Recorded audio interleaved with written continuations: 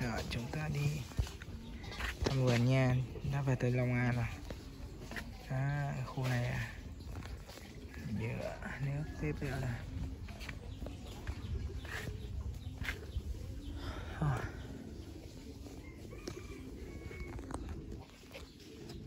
chúng ta đi. Đây là vườn nhà đàn này. Vườn nhà đàn. Đây là vườn gì đây?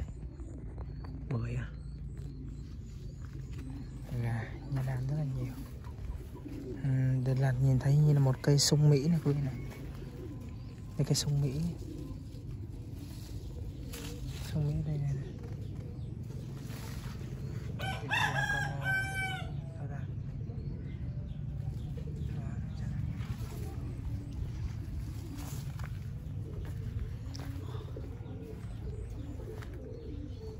Hôm nay Trọng Tiến về Long An thăm vườn.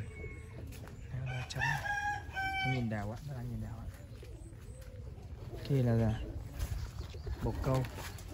Đây chuồng bồ câu của nhà một người anh, rất là nhiều cô gái, nhiều lắm. Đấy, bồ câu non kìa, nở rất là nhiều. Rồi chúng ta đi tiếp ra vườn xem chúng ta sẽ lấy được cái gì. Cánh hoa rộng lớn. Nói chung ở về quê thì cứ ra vườn, đi một vòng vườn thì kiểu gì cũng có đồ ăn. Không có cái này thì sẽ có cái kia. Đó. Bên kia là vườn sả, vườn chanh này. Chúng ta sẽ sang thăm vườn chanh đi ha. Sả thì đây nhiều rồi, các bạn nhìn này, bao la luôn. Sả rất là nhiều. Đây là dép của cái mấy cái bạn nào hay lấy xin chanh mà không hỏi á, nhiều lắm. Tại sao các bạn biết là ở thành phố cung cấp, đây là cái vựa chanh cung cấp chanh cho thành phố Hồ Chí Minh này rất là nhiều, trái bao la luôn đó, các bạn thấy không? Trái này, đây cho là nó sai.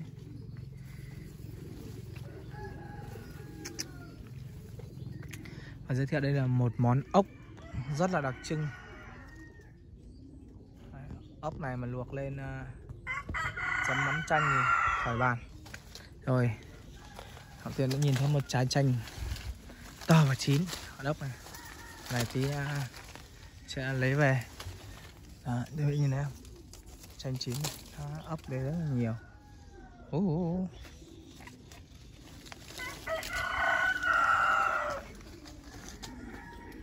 Chúng ta đi tiếp.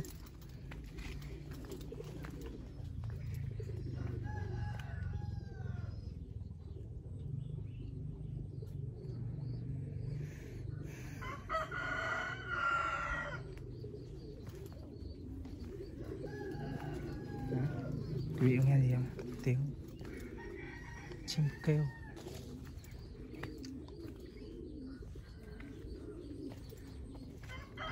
Gà kia là vườn gà mít.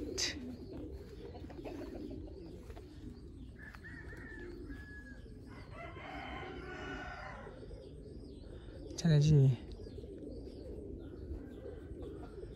Có nhiều trái là không biết, nên cũng chính như vậy là cũng không là. Man.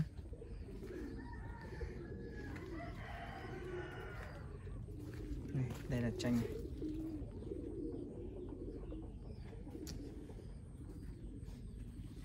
Nhiều lắm. Mà bây giờ đây là cái lứa mới ra, chưa có chín nhiều. Đấy. Đây là trái này. Vườn chanh.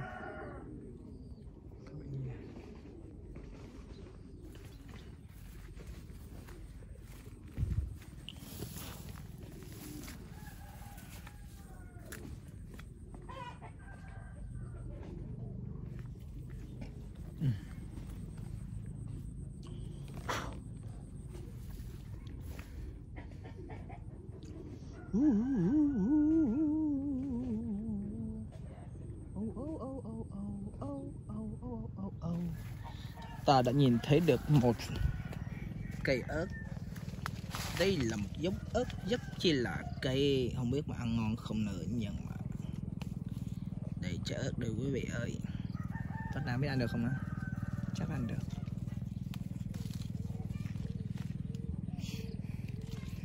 Có thể là nhiều bạn chưa biết là cái đọt ớt ăn rất là ngon nha. Đọt ớt. Thịt gà là phải có lá chanh. Chắc phải tí là kiếm ít lá chanh thôi. Biết chắc là lá chanh này có thơm không nữa. Oh, thơm á. Như vậy thơm thì ta sẽ bẻ.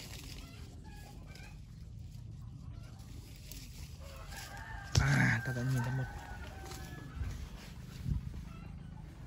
Ta đã nhìn xa xa kia, ta đã thấy một trái chanh rất là lớn. Nhìn thấy không? Bên kia thấy nhau nữa. Nhìn này. Rùm lên đó. Một trái chanh. Một trái chanh chín. Đi tiếp. Hôm nay ta chủ yếu ta sẽ đi kiếm gia vị ha. Gia vị cho bữa trưa. Sang bên này nắng ha. Sang một tí nữa không biết đường về. Ồ, có nhiều trái nó rụng phím này quý vị này. Đây là cây nghệ. Chúng ta sẽ đi tìm tiếp. Tại vì bà con ở đây họ thu hoạch chanh với số lượng rất là nhiều.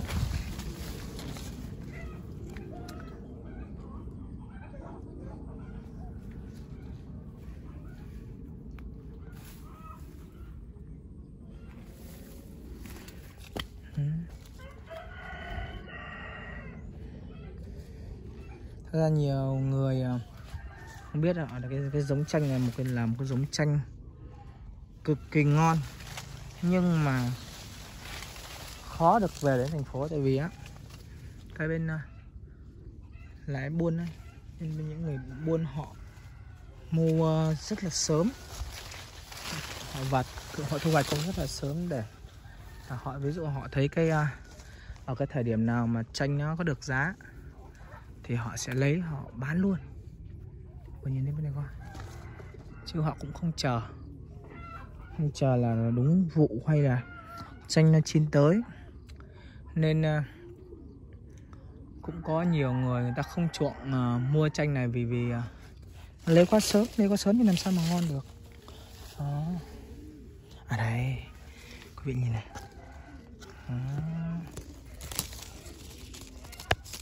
Đây là chương trình. Trái nó ngon không? Chín này. Đây là trái chanh nó đã chín rồi đã. Vui lắm. Ui thơm lắm. Này ngon. Tối nay cái này á, tí tớ sau này chiều nay về thì tớ sẽ quay một clip ngồi ăn chanh này cho mọi người. Đó, các bạn nhìn thấy không? Trái này. Trời đất ơi.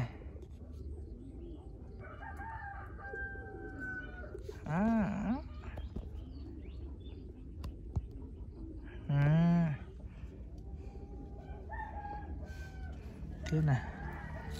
Ồ, quý vị thấy không? Quá trời luôn. Đấy nha.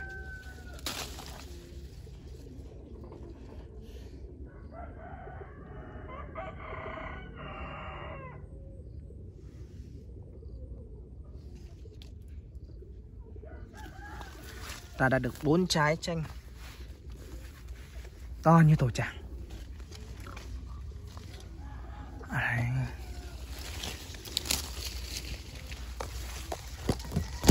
Cái ốc sên mà nó ăn được cây lá chanh này á thì thấy không? Một trái chanh này, bên này. Đấy.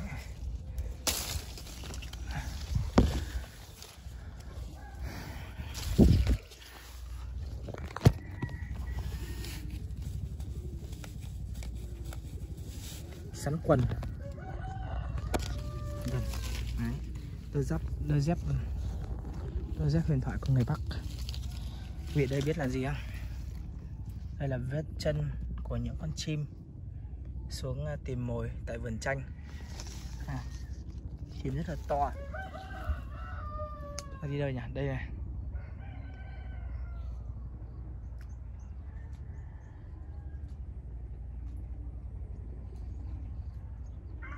Chúng ta đi tiếp đi.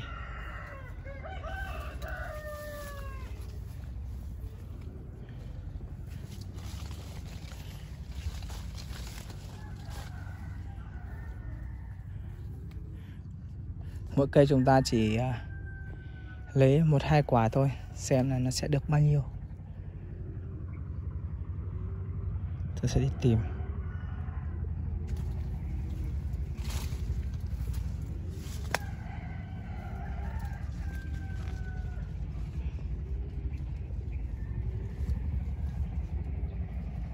Cái giống chanh này mà chín ăn ngon lắm. Ăn làm đi chín trên đó. Chưa. Nó bị rám nắng. Trong kia rau rất là nhiều cả. Đây là cặp nhìn nhận này. Chúng nó đang ấy nhau. Chúng nó đang dìu nhau đi ăn. Ốc sên ở đây toàn dạng ốc sên treo. Chính vì vậy nó rất là ngon.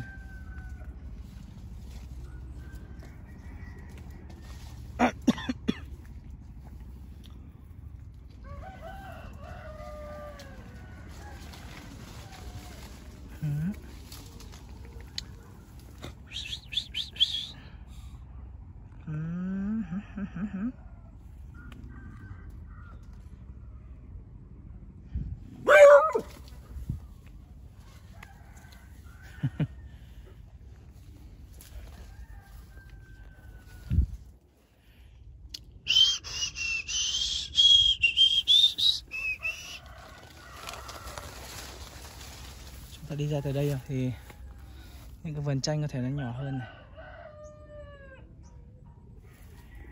Chúng ta sẽ đi ngược vào trên này đi. Oh man.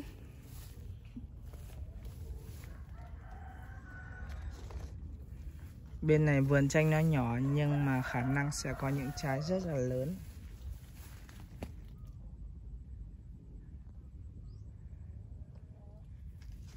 Quan trọng là nó nằm ở đâu thôi.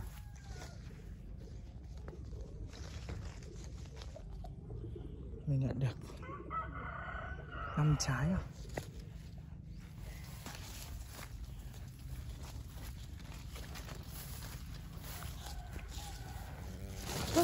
Con bọ xít hút nóng rồi. Đang vừa phi qua.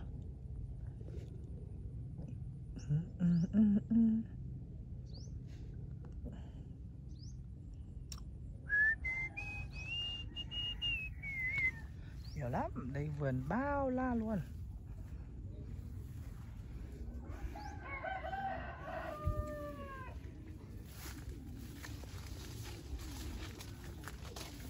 Có khi nào mình đi xa quá và mình sẽ không tìm thấy đường về.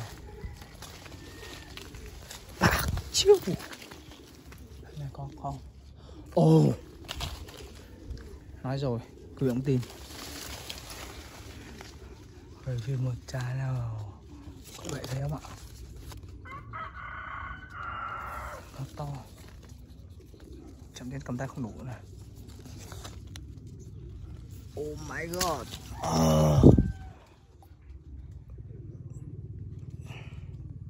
Quá to luôn.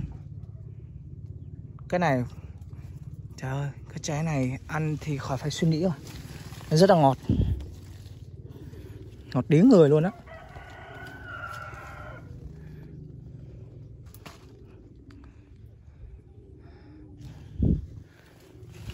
Trái này thì nó chín này này. Trái nó căng bóng như này là chín này. Mà nó không có lớn nữa. Là chín. Rất là nhiều nước.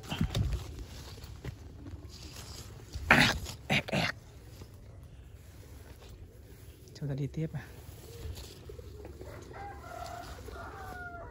Đây là hộp à. có nhiều các bạn trẻ, có nhiều cái thế hệ sau này họ khi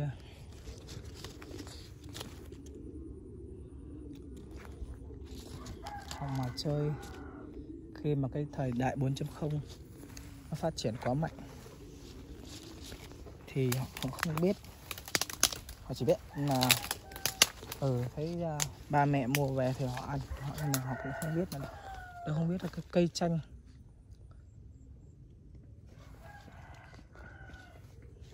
chanh nó như thế nào. Đấy.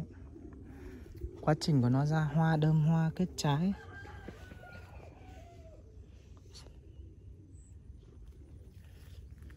Đấy. Nhiều quá. Trái này. Trời luôn. Mén.